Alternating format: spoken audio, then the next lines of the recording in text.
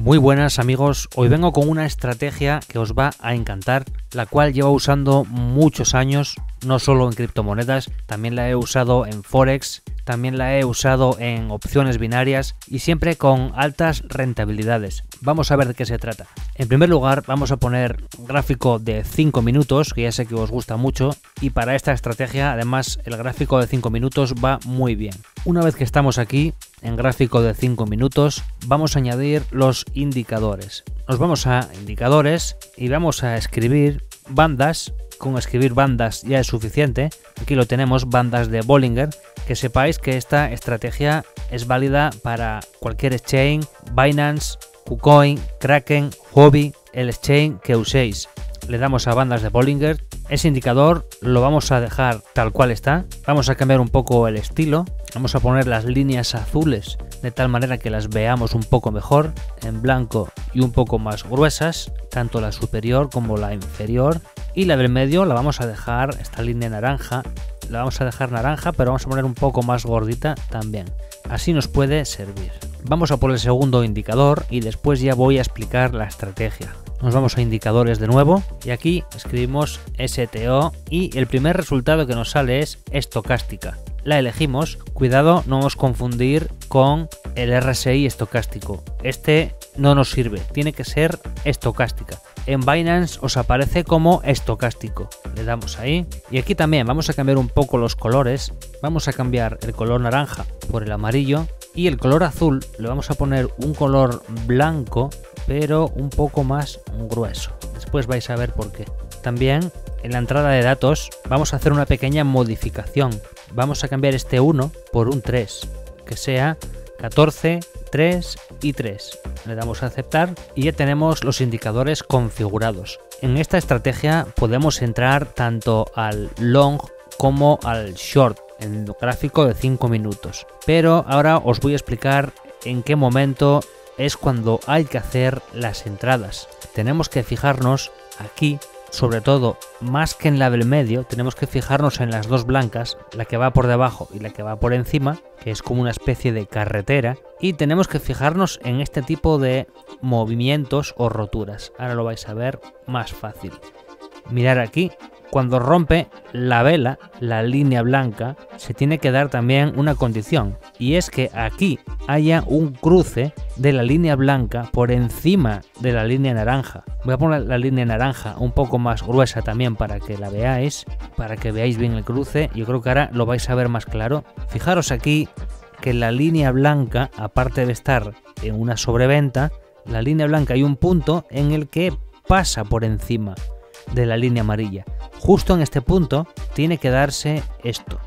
Tiene que darse que una vela esté rompiendo o haya roto por debajo de la línea blanca inferior. Entonces en ese momento justo del cruce es el momento de hacer una operación en long. Y si os fijáis, mirar todo el recorrido que hace hasta aquí. Mirar todo el recorrido que hace hasta aquí. ¿Por qué hasta aquí?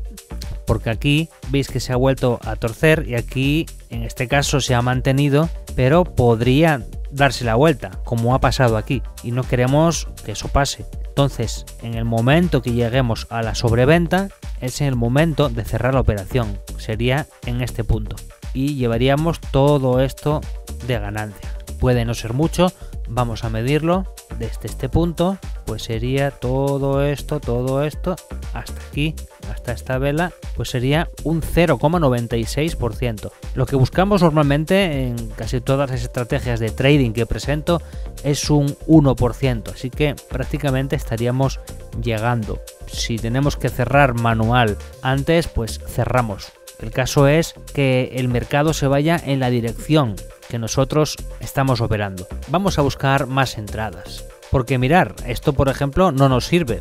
Mirar que aquí, porque en el caso contrario también funciona. En el caso de que aquí se dé la vuelta la línea blanca y cruce por encima de la amarilla, aquí sería cuando operaríamos en short. Pero ¿por qué no hacemos aquí eso? Porque aquí debería de haber una vela verde que rompiera la línea de arriba. Todo lo contrario a antes. Aquí era una vela roja la que tenía que romper, Y aquí es una vela verde la que tiene que romper. Como lo voy a poner un poco grande para que lo veáis, pero estáis viendo que, a ver, ha tocado, ha sobrepasado un poco, pero es muy poco. Tiene que ser más, no un poquito nada más. Vamos a ver si vemos alguna entrada clara. Bueno, aquí tenemos una entrada al contrario como la que vimos antes. Una entrada aquí en long, fijaros, no solo la vela, sino el cruce. Mirad, esta vela, ¿dónde está? Que está por fuera casi completa de la línea blanca. Y aquí justo en el cruce se ha dado la vuelta. Y veis que todo este trayecto hasta aquí ha estado subiendo. No es mucha la subida, aquí ya veis que es un periodo más bien de rango, pero sí ha subido. Desde este punto hasta este punto sí ha subido. De todas formas, en estos periodos así de rango o de lateralización no es donde mejor funciona y como veis también se pueden dar. Pero normalmente es mejor buscar una tendencia, como aquí, que está por ejemplo bajando. Ahí sí sería bueno, en estos tramos. Mirad, esta vela baja y después de bajar no tenemos que entrar ya, tenemos que esperar al cruce. Entonces aquí entramos en el cruce, entraríamos en esta vela y también aquí tenemos una operación para entrar en short, la vemos bastante clara. Fijaros en la vela, de momento hasta aquí no había sobrepasado la línea blanca y mirar esta vela lo que ha hecho, ha rebasado claramente la línea blanca. Mucho. Y mirar lo que ha pasado abajo en el estocástico.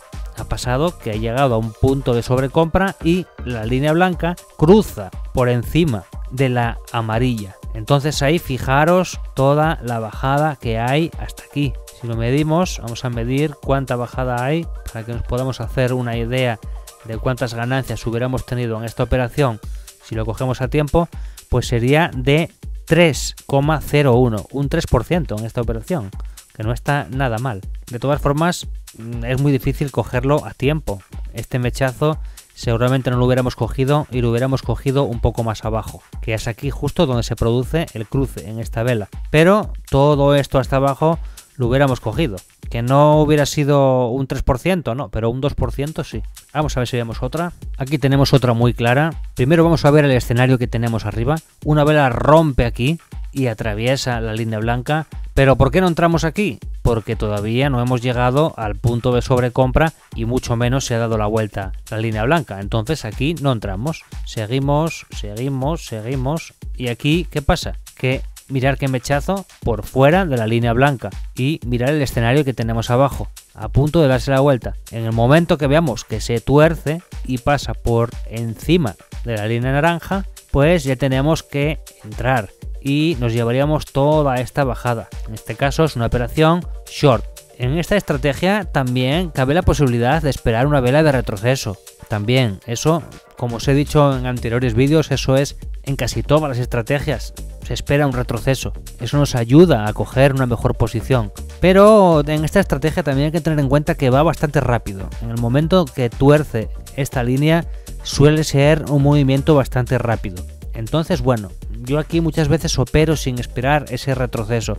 Pero si esta vela baja un poco y después la siguiente vela sube un poquito, pues no está nada mal tampoco cogerla en el retroceso, si es que por lo que sea hacéis la entrada un poco tarde. Bueno, aquí tenemos otra en long muy clara, como veis aquí ya se empieza a mover por debajo de la línea blanca, pero todavía no es el momento. Ahora, ¿qué pasa aquí? Mirar qué vela, cómo rompe la línea blanca y mirar lo que pasa aquí. Se da la vuelta, atraviesa la línea amarilla hacia arriba y hay toda esta subida.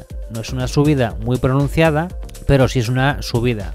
Si tomamos este punto como referencia, pues este aquí sería, bueno, pues ni tan mal, 1,41, no está nada mal. Pensar que estamos en 5 minutos y coger un 1,41% de ganancia no está nada mal. Y bueno amigos, antes de concluir, comentar que esta estrategia hay quien la usa a temporalidad de 1 minuto. A mí me parece un poco loco, la verdad, pero todo es cuestión de que probéis. Ahora ya os digo que en temporalidades altas como de 24 horas, por ejemplo, o de 4 horas, podría funcionar, pero es que va a ser un trading muy aburrido. Va a ser un trading muy aburrido porque no vais a encontrar operaciones. Entonces aquí lo aconsejable es 5 minutos. Y si os parece muy agresivo estar en 5 minutos, pues entonces podéis pasar a 15 minutos. Vamos a pasar a 15 minutos, un segundo antes de concluir.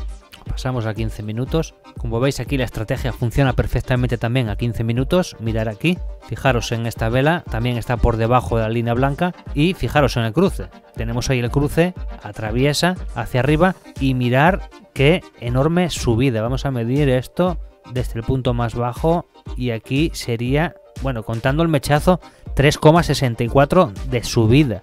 La verdad es que aquí esta estrategia está muy bien porque coges siempre en zonas de sobreventa o sobrecompra y lo vas a llevar al otro extremo.